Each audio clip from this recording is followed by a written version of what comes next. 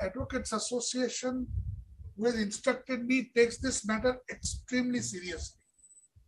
Not because many of our young constituent members start off their practice with small criminal matters, not because of that, but because if you weaken the office of the advocate, sir, I say this with great responsibility, if you weaken the office of the advocate, you are shaking the foundations of our republic.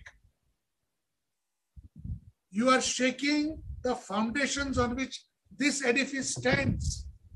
Indeed, sir, we are shaking the very chair on which we sit. If you don't protect the citizen from the depredations of the executive, who protects them? Without the office of advocates, how does a citizen know the law, get access to the courts of law,